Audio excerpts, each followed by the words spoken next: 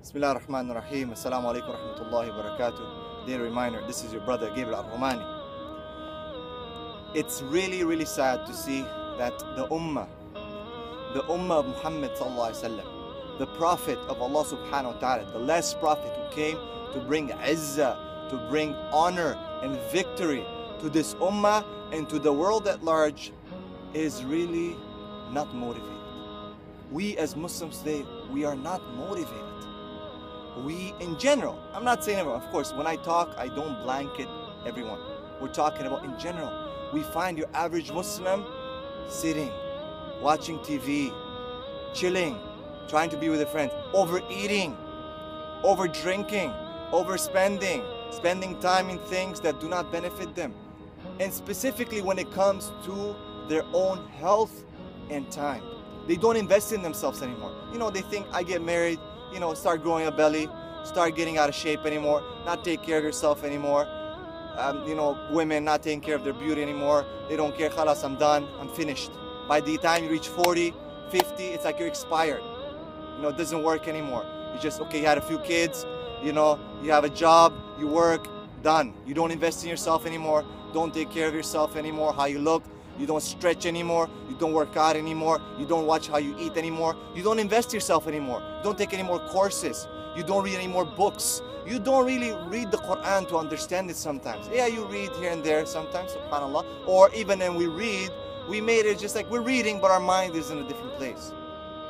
We don't wake up for tahajjud anymore. You know, we used to make those du'as when we were young. Oh Allah, give me a wife. Oh Allah, give me a husband. Oh Allah, help me be like this, help me like that. Let me get that job. And then we got it. Finish. We got our wives, our husbands, finish. No more. You don't wake up. No more, you know, don't take care of your appearance anymore. Not motivated to be number one. Not motivated to be in time at work. Not motivated to do the best at your work. That you get the promotion. That you will be the number one in the company.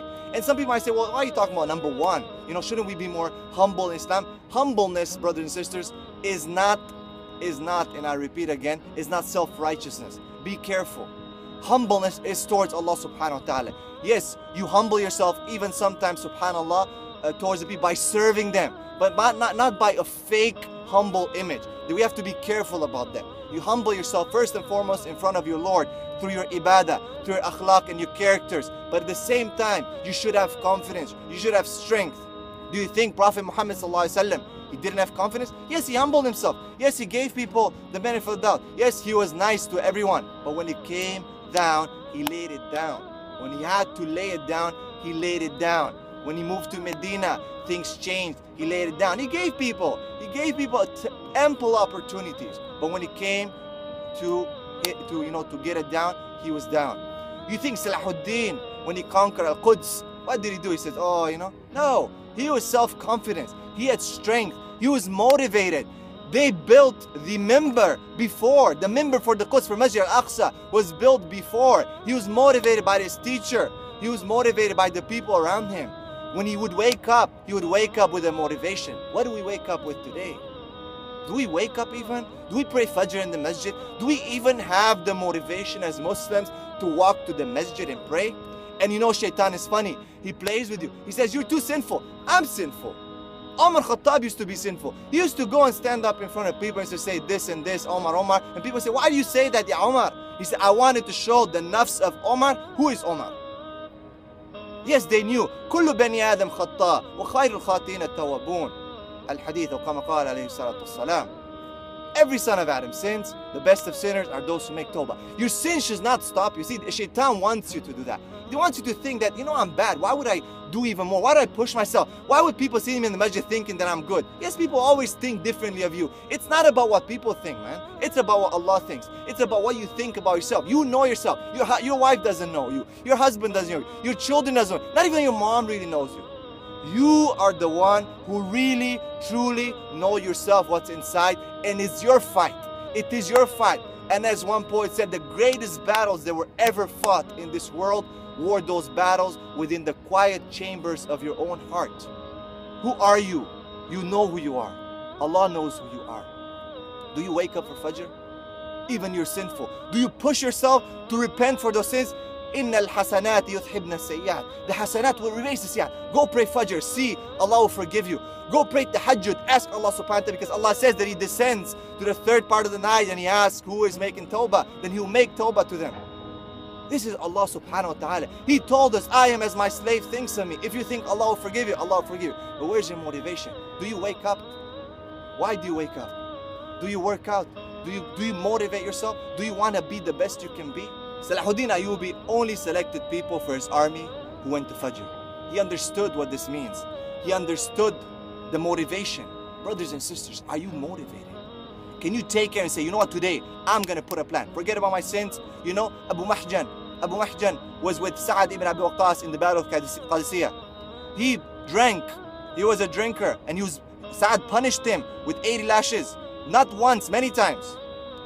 And his sin didn't stop him. He wanted to make tawbah. And he is the one who was the decisive person in this battle of Qadisiyah.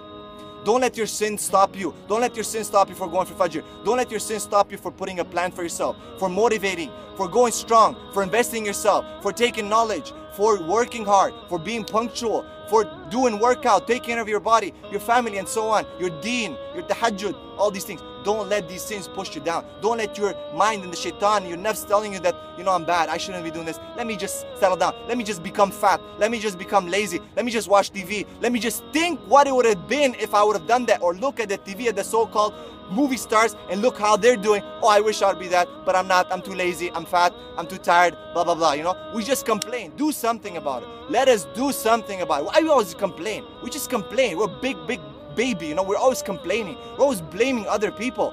Let us stop now. Let's do something about it. Starting today. Yes, today. Put a plan. Yes, get a piece of paper. Not just here. Put it down. Write it down. Allah subhanahu wa ta'ala didn't reveal the Quran and just left it in the mirror of people. Yes, Allah preserved it to the mirror of people, but it was also written down. Write it down. Write your plan down. Take a pen. Take a paper. Put goals. Big goals. Then split those big goals in smaller goals. Put a timeline. Say, I want to achieve this by this time. I want to do it. Make it that it's reliable. Make it that it's actually realistic, and you can actually check it. You can verify it. You can look at yourself. Yes, use a sheet. Yes, use a calendar. Whatever it is, brothers and sisters. Let us stop making excuses for ourselves. Let us motivate ourselves. What do you want to be? Who are you? You are not part of the ummah of Muhammad sallallahu alaihi wasallam. This ummah that was promised and granted greatness. It will have greatness. The question is, will you be on this train? Dear reminder, this is your brother Gabriel Al Romaani. Are you motivated? Assalamu alaikum.